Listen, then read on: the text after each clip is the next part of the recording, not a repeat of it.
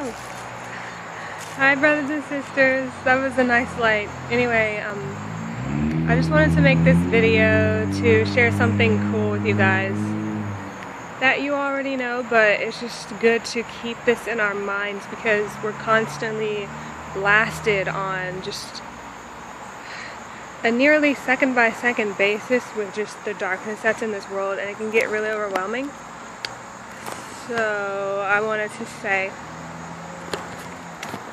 it really is, as difficult as it is such a high honor to serve Jesus Christ in this kind of a just terrible, terrible place.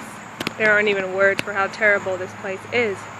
But to be able to be the ones that have His light to share with other people and bring, you know, love and light to the lost and the broken and the hurting. And, you know, this world has a way of making people think that that love is dead and that hope is dead and that just things are only going to get worse, they're never going to ever get better.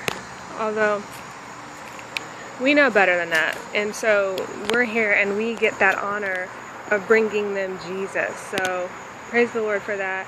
And so what I wanted to encourage you guys with is, when you get that feeling that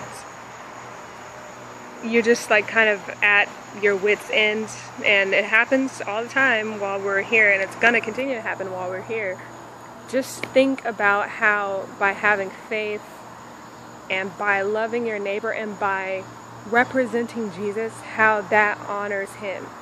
You know, I talk to the Lord and I say, Lord, it's like there's almost no one here that cares for your will. There's almost no one here that's willing to just, like, you know, lay down their way and pick up your way.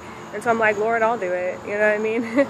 Like, it doesn't matter if, you know, the person to my left is like in love with evil and the person to my right is in love with evil. I love the Lord, you know what I mean? And I'm going to live like that.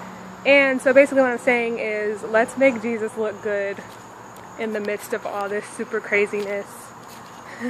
Let's make Him look good. Now, I know Jesus looks good anyway because He's the King of Kings and the Lord of Lords, and, you know, Him giving us redemption freely, like, what a king. Like, that's what our Lord does, you know? So I just want to say, let's make Him look good too by showing the world what His servants are like. We already see what Satan's servants are like, so let's show the world what Jesus Christ's servants are like. And I love you guys. God bless you. Bye.